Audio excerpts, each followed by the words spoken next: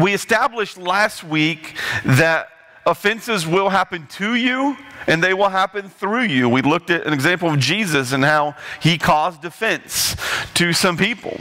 It's going to happen. It's practically impossible to avoid causing offense or getting offended.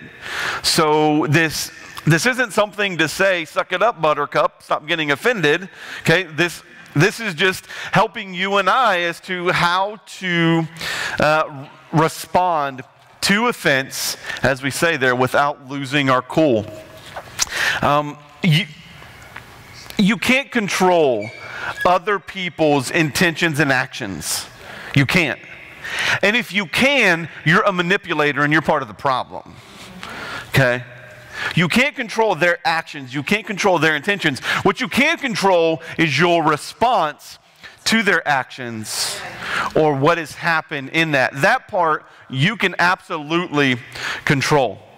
And that's where we're going to look at today is handling offense, responding to offense. Last week we were like, hey, you need to know what an offense is. Today, I hope to give you some keys to help you to respond better, but just understand, when offense happens and it isn't dealt with in a healthy manner, there will oftentimes be unintended consequences or victims. When offense happens, and if you think that you need to get away from it and you need to run away from it and you need to stay away from it, there is a very high probability that there will be some unintended victims or unintended consequences because you avoided the offense that happened. And like, well, Pastor, I'm just not a very, confrontational person. I understand that. I get that.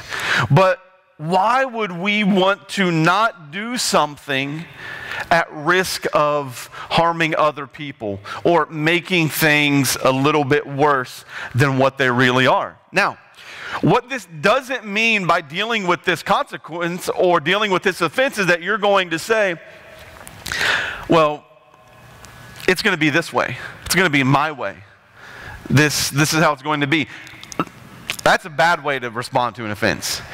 If your response to an offense is to tell someone, hey, listen, this, and this is how it's going to be, and if it can't, then, we just got to go our own separate ways, that's not the way to deal with it, okay? We have to be able to deal with it appropriately. I want to look at Hebrews chapter 12. Verse 14 to 15, and I think that this here lets us know kind of an overview of when it comes to offense, what we need to look at. It says, work at living in peace with everyone. Can I just say that everyone is those people that offend you? Everyone is those people that annoy you. Everyone are those people that have hurt you in the past. Everyone is someone that doesn't like you. But we're to live at peace with them and work at living a holy life, for those who are not holy will not see the Lord. If we're not trying to live at peace and if we're not trying to live a holy life, how can we expect those who aren't saved to get saved? It's not going to happen. So Hebrews is setting us up here to say, look, verse 15, look after each other so that none of you fails to receive the grace of God. Now watch this. Watch out that no poisonous root of bitterness grows up to trouble you, corrupting many. Bitterness comes from us not responding to offenses, because what happens is it causes us to rot. It causes us to just get eaten up inside, and we become bitter, and we become ugly, and we become upset to where it says no one wants to be around us, so we're going to corrupt many. So instead of drawing people to God, we're pushing them away from God because we haven't responded to the offense. For people of faith, not responding to an offense should never be the chosen path. Never. Never. Not responding to an offense should never be the path you take. We've got to respond when it happens. It's counterproductive. Not responding to it is, counterproductive. How many times as a kid did most of us say, if not all of us say, sticks and stones will break my bones, but words will never hurt me. Boy, were we duped as children, okay? Because words do hurt. They do hurt, and they do linger, and they do give root to bitterness if we're not careful. So we have to deal with offense when it happens. So what do we do? How do we handle offense? First, it requires determining a response level. I'm saying that we are to respond to every offense, absolutely. But at what level do we respond to that said offense? How much of ourselves do we give to that person, to that situation? Some of you may be surprised to learn that because someone asks you something, you don't have to be an open book. You don't have to go all in. You don't have to let them in on things just because they ask you something or they say something to you. You don't have to just go head over heels into that. Now, at the same time, we don't want to put them off. We don't want to be a jerk about it. We don't want to be mean about it. We don't want to be unchristlike about it. But we need to determine how much of our time and effort does this person deserve. If there is one thing in this world that you will never gain more of, it is time. You only have what you have. And some of you waste it in unbelievable ways. And many times you waste it on other people because you're not sure how to respond to the offense that is going on. Proverbs 17:27-28 says, "He who has knowledge spares his words." Isn't that something? That the Bible would tell us, just watch what you say. Be careful to respond to people. And a man of understanding is of a calm spirit. So Proverbs is telling us, chillax. That's what it's telling us. Okay? Just chill out, relax, don't lose your cool, don't spout off all of a sudden, don't go in to say some things that you will regret later on. Even a fool is counted wise when he holds his peace. When he shuts his lips, he is considered perceptive, because he is determining his response level to the situation in front of them. Did you know that you can actually disengage someone before the offense gets to a level of crazy or a level of hurt? It is very possible for us to disengage from them. Now, part of this also comes in you and I recognizing a trap. Okay, are they trying to offend us by throwing a trap at us, and what do we want to do with this? We've got to recognize that and be able to disengage from that as soon as possible. For instance, maybe you were asked about certain views or ideas in the world. Okay, maybe it's conservative, maybe it's liberal. Okay, someone randomly comes up to you and says, "Hey, what's your stance on immigration?" Someone comes up to you and says, "Hey, are you pro-choice or are you pro-life?" Someone comes up and says, "What's your view on marriage? Do you hold a traditional view of marriage or same-sex view of marriage?" All of these things that come about, what is your view on the NFL and kneeling and not kneeling and so on and so forth? Here is what you have to determine. And here is something that I have said a lot, and I was talking with someone this week about this, is that I will tell people this: I don't know you well enough to discuss this with you. I don't know you well enough to discuss it. I don't know your heart, and you don't know my heart. Now, a lot of times, when did I first start really learning this? When I got into sales with Culligan Water. Okay. Whenever I got into sales and I would be in someone's home and we would be there talking, and maybe the news is on, and maybe it was my news channel, maybe it wasn't. It didn't matter. Okay.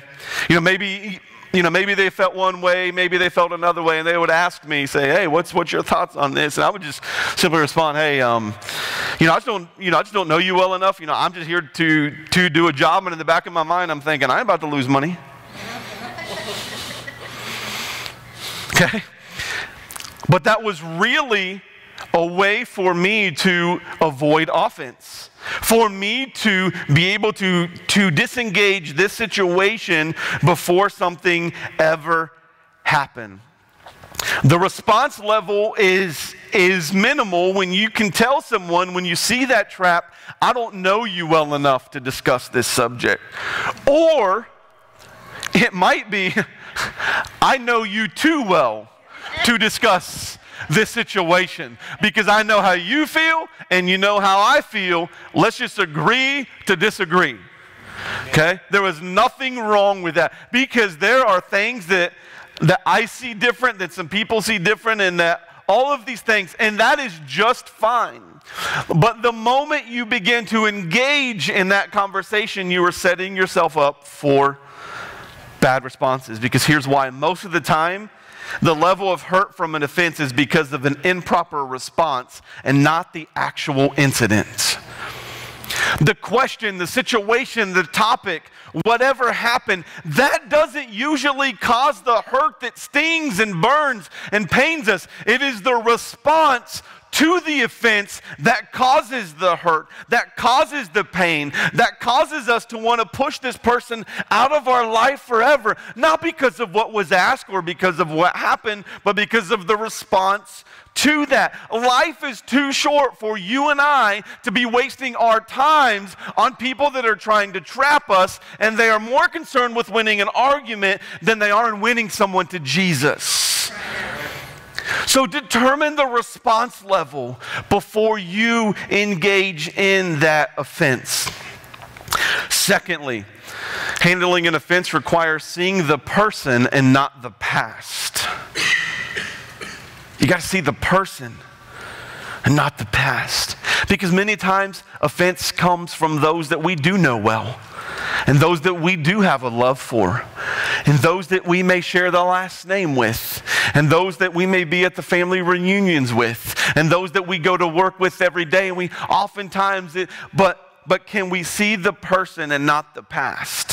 What I want to do here today is I want to look at two Old Testament individuals on how they handled offense. First, I want to look at 1 Samuel chapter 18. And I want to start in verse 6. It says, when the men were returning home after David had killed the Philistine, the women came out from all the towns of Israel and met King Saul with singing and dancing, with joyful songs, and with timbrels and with lyres. As they danced, they sang, listen to this, Saul has slain his thousands and David his tens of thousands. Saul was very angry. This refrain displeased him greatly. Saul's offended, right? He's offended because he used to be the boss, okay? He used to be the man, and all of a sudden David comes on scene after taking out all of these people, including Goliath, right? Because this is happening right after that.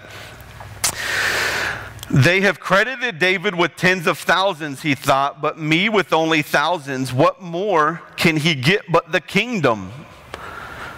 And from that time on, Saul kept a close eye on David. Now, let me just tell you that he didn't keep a close eye to look out for him. He kept a close eye on him for a chance to get at him. There are some people that are keeping a close eye on you because they are waiting for you to not respond like Jesus in something. They are waiting to be able to say, I thought you were a Christian. I thought you were a board member. I thought you played on the worship team at your church. I thought you taught kids. I thought. And why would you? They're keeping a close eye on you to see you fall. The next day, an evil spirit from God came forcefully on Saul. He was prophesying in his house while David was playing the lyre, as he usually did. Saul had his spear in his hand and he hurled it, saying to himself, I'll pin David to the wall. But David eluded him twice. Saul was afraid of David because the Lord was with David, but had departed from Saul. So he sent David away from him and gave him command over 1,000 men, and David led the troops in their campaigns. How many of you know that he was trying to set them up for failure? In everything he did, He had great success because the Lord was with him. When Saul saw how successful he was afraid of him. Now he's challenged by David. He's offended, and now he's challenged by him. But all Israel and Judah loved David because he led them in their campaigns. Jump ahead with me to verse 29. Saul became still more afraid of him, and he remained his enemy for the rest of his days. Now, as I was preparing for this, and maybe some of you were following along with me, before I jump into a lot of the heart of this, I want to address verse 10. Because if you're with me, you're like, whoa, hang on a minute. Verse 10, Saul became, the next day, an evil spirit from God came forcefully on Saul. Now, if you've been in church for a amount of time, you're saying, hang on a minute. What does that even mean? God won't tempt people. God can't carry out morally evil acts. Why does it say evil spirit? I wanted to stop and give you a little bit of context for this. Now, of course, I know whenever I come across something that doesn't make sense to me in text or has me confused, what I do is I will do a couple things. The first thing I will do is I will look at where else does this appear in the Bible. Okay, some of you are about to have a nice Bible study lesson here. So whenever you see something like evil spirit, I'm like, where else does this appear? And what does it mean? And in the Old Testament, it is much like what we read here with what's going on with Saul. In the New Testament, we see it more as demonic activity, evil spirits casted out, evil spirits saying, hey, Jesus, I know, but who are you? So we have a difference here of some things happening. Why is this like this? And then another thing that I do is I will try to look at the original language. Now, I'm very limited into what I know of the original language of Hebrew for the Old Testament and Greek and Aramaic for the New. But thankfully, I have someone that I know who knows a lot about this. And so I called up a friend of mine named Keith, who helped me with some Bible studies back in Ohio, who was part of the church. And he has a major in Hebrew and Greek. Every pastor needs a Keith Bartram in their life if they haven't majored in original languages themselves. And so basically I presented things to him and he said, okay.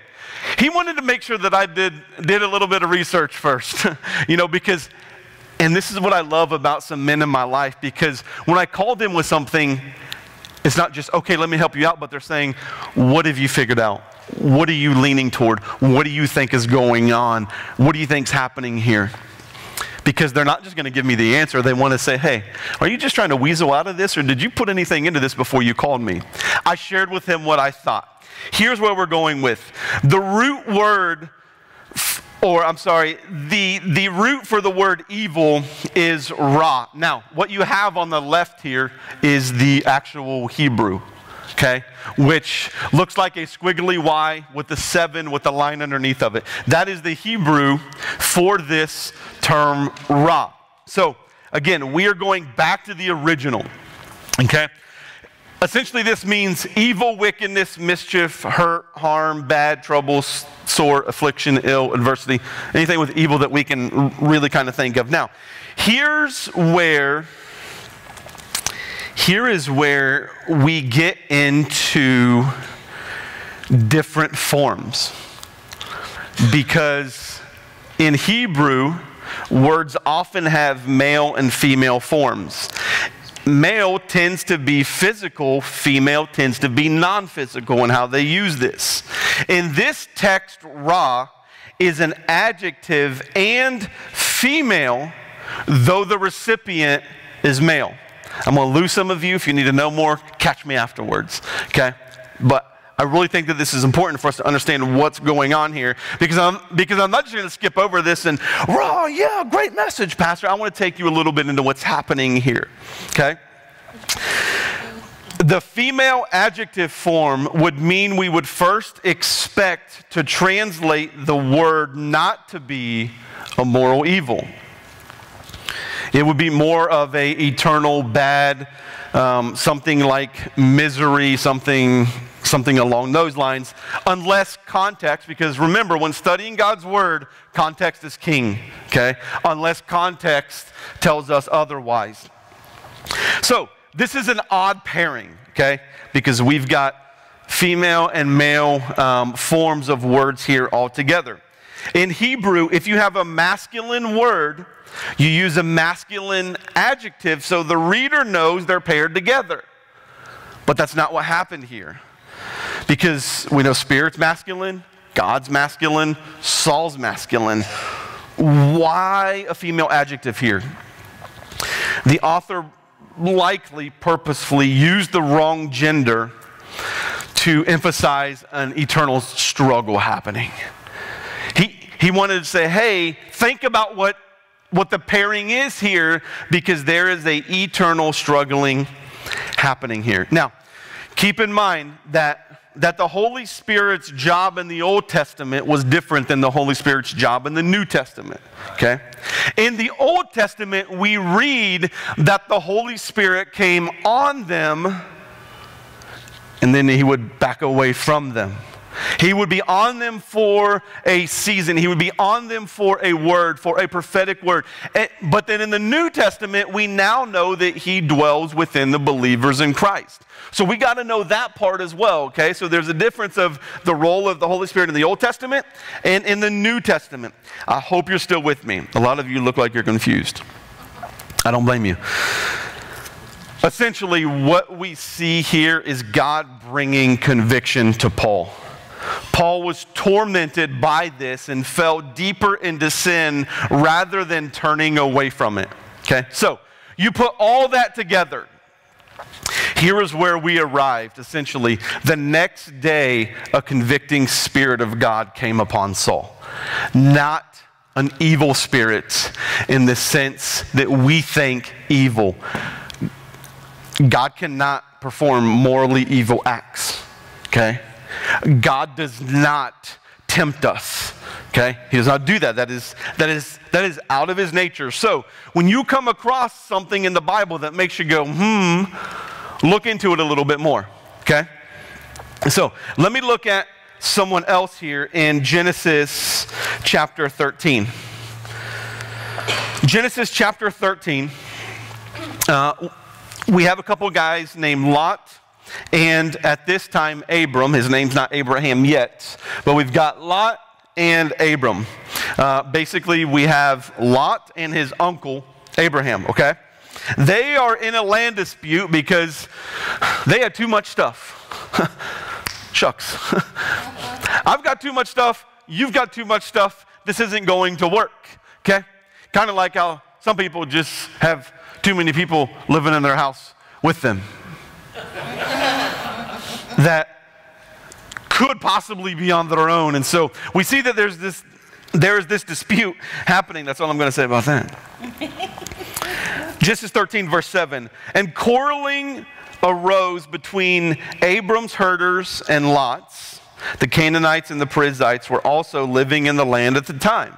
So you don't just have Lot and Abraham, but you've got other people there too. So Abram said to Lot, let's not have any quarreling between you and me, or between your herders and mine, for we are close relatives. Is not the whole land before you? Let's part company. If you go to the left, I'll go to the right. If you go to the right, I'll go to the left. Sounds fair, right? Your people's upset, my people's upset. You and I come together and we're just going to try to come up with a solution. How many of you know that Abraham in this tried to keep the opposition to a very minimal? He wanted to respond righteously. He was addressing, there's a problem. There's too many people, too much stuff, and not enough room. What are we going to do about it? So he says, hey, if you go left, I'll go right. If you go right, I'll go left. You kind of feel like they might have been doing a little bit of the cha-cha slide there. I mean, I kind of read into that a little bit, but I don't know. So basically what happens is Lot goes one way towards Sodom. Abraham goes the other way towards Canaan. And now what we read before we get to Genesis chapter 14 is there's 4 kings that they come and they want to battle it out, and they happen to be close to where Lot was. So Genesis chapter 14 verse 12 tells us, they, being the 4 kings and those men, they also carried off Abram's nephew Lot and his possessions, since he was living in Sodom. A man who had escaped came and reported this to Abraham the Hebrew. Now Abram was living near the great trees of Mamre, the Amorite, a brother of Eshcol and Aner, all of whom were allied with Abram. Abram's like, I know some people. I got some people. Abraham's like, we roll deep. When we roll deep. I got some people here. So he comes in here. When Abram heard that his relative had been taken captive, remember, just 1 chapter ago, their people weren't getting along. So they went their own separate ways. He heard that some people took his nephew. He called out 318 men born in his household and went in pursuit as far as Dan. During the night, Abram divided his men to attack them, and he routed them, pursuing them as far as Hobah, north of Damascus. He recovered all the goods and brought back his relative Lot and his possessions, together with the women and the other people. We see that Abraham discovered how to handle offenses and refused to let that fester and to let that boil up, to the fact when he went to rescue Lot. Now, what does this look like now? We get in a disagreement with someone, probably on social media. Someone has probably used all caps to make their point. And so we click the unfriend button on them, and we are like, I'm done with you. And when we see them, we walk on the other side of the street, okay? Whenever we happen to come in the same aisle at Walmart, we do the stare down. We don't say nothing because, oh, they know and I know, and but not here. They're like, hey, you're in trouble. But now if we hear someone's in trouble, you're like, you deserve it. Knew it was coming. It's what you get for messing with me. Not Abraham. He's like, Lot's in trouble, let's go. Whereas Saul, on the other hand, what were we told? He hated him the rest of his life. Because he never addressed the offense. Because offenses left abandoned are door openers for future opposition. You leave offenses abandoned and you leave them there and you think that they're okay, it's only going to open the door for future troubles and future problems and future oppositions. That is what Saul found out.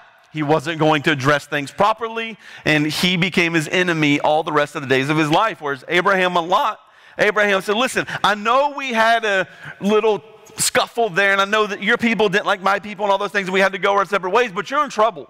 So I'm coming to help you because I see you, I don't see our past. I see you, I see the person. If you don't handle the response quickly and correctly, things get ugly. You will become someone that you don't want to be.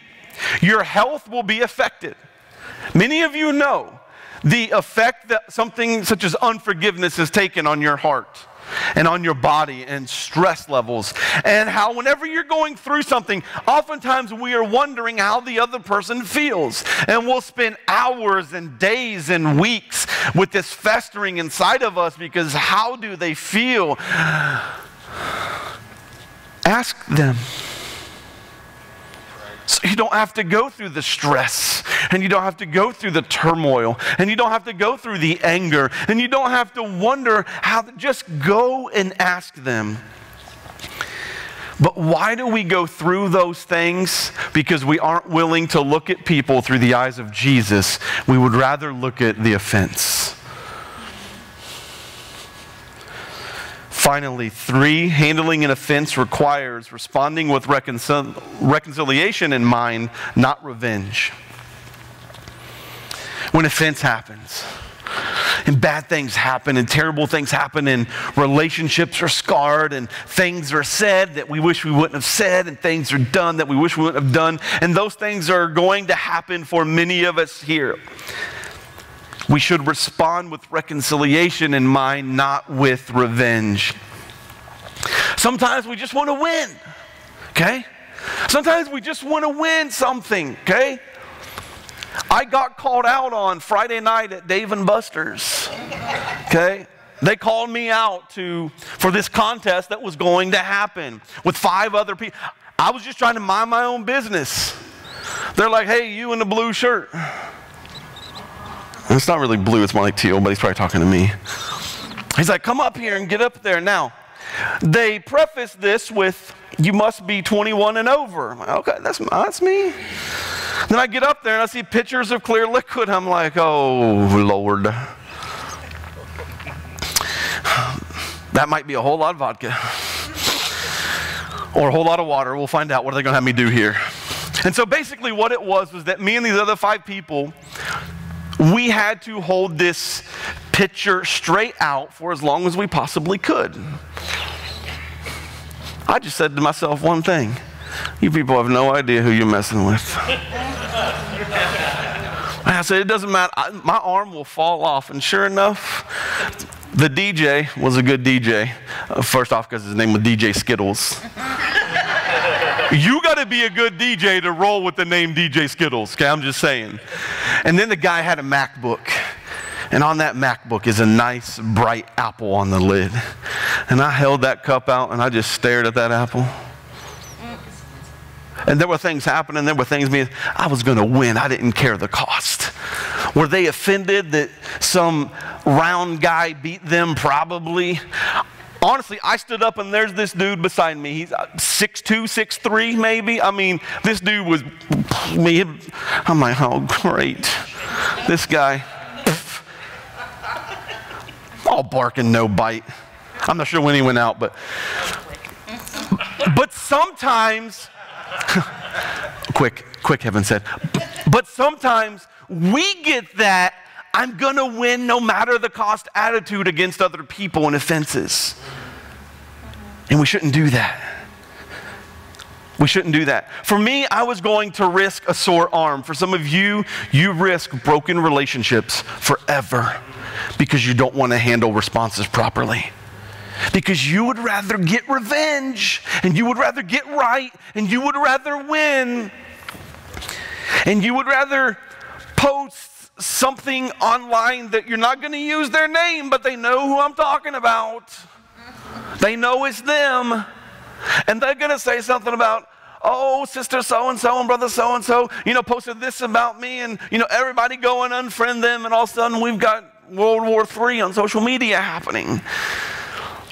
Or it's happening where you get your hair done, and you're like, Betty, did you hear what Nancy did? Okay? And we get to hear all of these things because we're kind of like, I want to pay them back. I want to get at them. Here's the problem with that mentality, is that hurt people hurt people. And I don't know about you, but Jesus has healed me of so much in my life. Amen. That I am not a hurt person that walks around hurt trying to hurt other people. Amen. And oftentimes we get innocent bystanders, other family members, other friends, other kids saying, well, if hurt people, then what did I do? Because I don't hurt people. But we wanted revenge. We wanted to just let them have it. Romans chapter 12. Never pay back evil with more evil. Do things in such a way that everyone can see you are honorable. This isn't revenge. This is reconciliation. Do all that you can to live in peace with everyone. Dear friends, never take revenge. Leave that to the righteous anger of God. For the scriptures say, I will take revenge. I will pay them back, says the Lord. Instead, if your enemies are hungry, feed them. If they are thirsty, give them something to drink. In doing this, you will heap burning coals of shame on their heads. Do not let evil conquer evil, but conquer evil by doing good. This means that when someone is out to get you and someone is out to hurt you, that you are going to come at them with Jesus and a little more of Jesus. That letting them reap coals of shame on their heads, that means that eventually they begin to feel bad for what they did to you. Some of us think, oh, I'm going to make them feel bad. That's not what it's saying here. Don't repay evil with evil. Don't take revenge. Your reaction to an offense sends a message to those around you. I've seen it happen. I'm not saying I agree or that I like it, but I've seen it. I've seen it from people in the church. A negative response to something can trash what people already thought about you. All because you had one situation that you took offense to, and you wanted to get revenge rather than seek reconciliation. Your hope in an offense, especially with someone that you see regularly, should be reconciliation, not pain.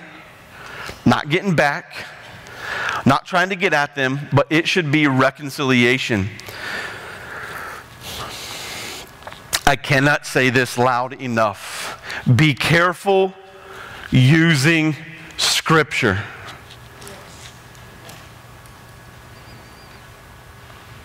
With offense. Be careful using Scripture with offense, especially with people who don't really know your heart. And if they're an unbeliever, you're wasting your time. Okay? You are wasting your time. Yes, we need to know Scripture and memorize Scripture to strengthen our faith in those times of struggle, but not to use it in an offense, because sometimes responding to an offense by quoting the Bible is pointless if you're living your life like you've never opened it. We want to come back with Scripture, but yet we're living our life like we've never opened that Bible. But boy, when I need something, I'm going to go to the index and I'm going to let them have it.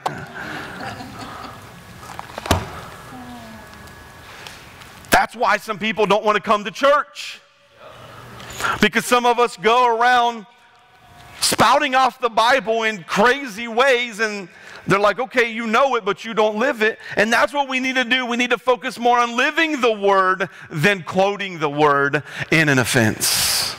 Yeah. What if we actually lived out and walked out the Word? Listen, this is not supposed to be used against people. This is not supposed to be used to beat them up and to tear them down. This is supposed to bring encouragement. This is supposed to bring hope. This is supposed to bring relief. This is supposed to bring promises, not pain. Well, it says, that's my sword. Not against other people, numbnuts. Okay? Against the spirit. Against the spirit, that'll probably turn into a t-shirt. Against the spiritual battles that we fight with darkness and with evil. Why? Because our battle is not against flesh and blood. It's not against you and me and you. It is against the darkness and evil. And we use this to counteract them, not to hurt other people.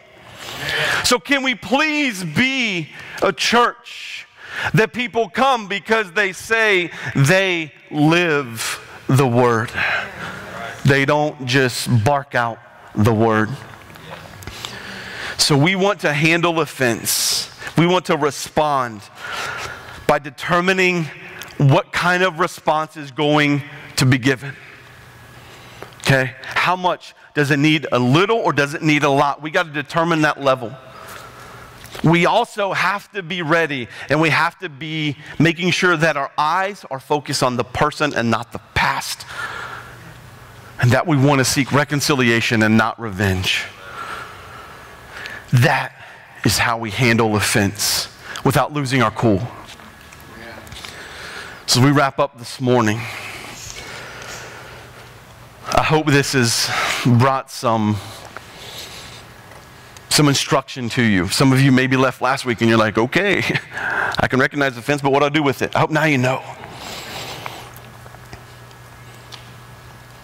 If we can do something simple and always keep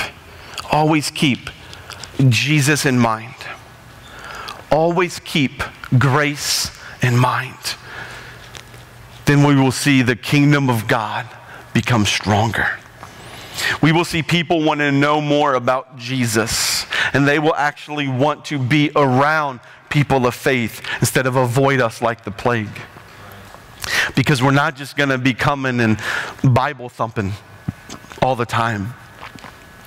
Because we're not just going to worry more about getting even than we do about seeing someone's heart restored to God.